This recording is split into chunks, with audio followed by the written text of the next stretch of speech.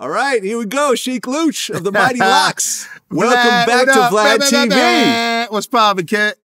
Oh, man, always a pleasure. Absolutely, always good to see you, man.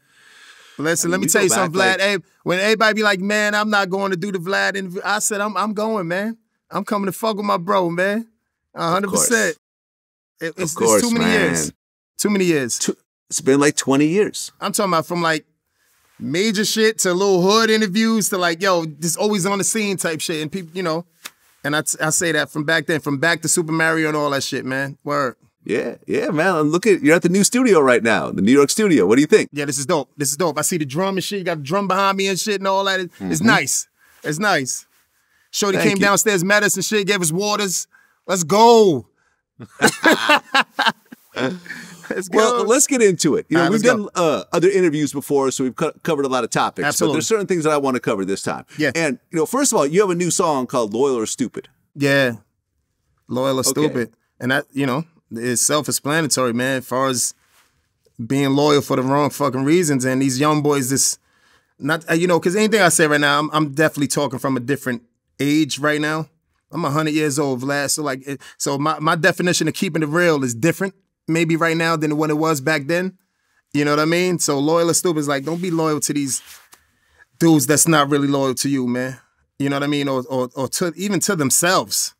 So that's why I called it that. Yeah. Well, this brings me into my next question, because the biggest news right now in hip-hop is the YSL RICO case. And I think this is where loyalty is really being, you know, pushed and questioned and, you know, and so forth. You know, from your point of view, because what's happening right now is, you know, 28 people got arrested. Everyone was given RICO charges. But a lot of people have taken plea deals and have admitted that YSL is a gang. Yeah, and have, you know, they've seen them do criminal activities and furtherance of the gang and so forth. Yeah. And these people are walking away. Gunna is one of them. Lil Duke is another. A few other people have walked away. But the Young Thug main trial is about to start. Wow. I mean, from your point of view, because you guys have really been, you know, very much no snitching, you know, code of the streets and so forth. Absolutely. When you see this unfold from your point of view, what do you think? No, listen, I think it's all the way horrible if whatever you're involved in, man, if you're not gonna go all the way with it, man, it's no place for that kind of shit to even, like, yo, how can I say this? Like to snitch. To snitch, they're all like, yo, you supposed to keep it real and this and that. Nah, fuck that, man. You can't.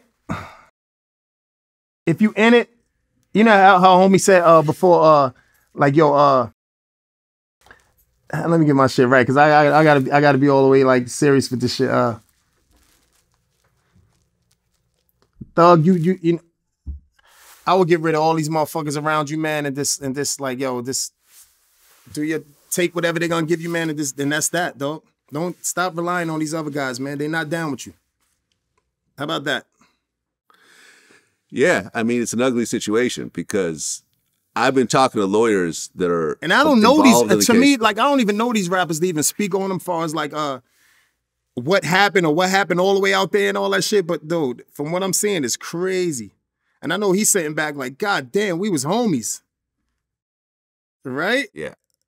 Well, I mean, I've talked to lawyers that are connected to this case, and what's really scary about this situation is, like, for example, Young Thug is facing a RICO, and he's got a bunch of charges around that RICO. And how the lawyer broke it down to me is that the way Georgia law works, because it's a state RICO case, that if he gets convicted for even one of those RICO charges, that's 20 years. So you could have the best lawyer, you know, all 5 charges will get dropped, he breaks it all down and so forth, you get caught with that one charge, and it's a wrap. And you got all these people who are taking plea deals who are saying, YSL is a gang, YSL is a gang, YSL is a criminal organization. Some of them are going to have to be taking the stand as part of their plea deals. And it's if everybody would have just shut the fuck up, nobody would have been in that much trouble. I mean, they know what they know, of course. We know that, right? They know what they know, but still, there's no space for niggas talking, man. That's just making everything worse.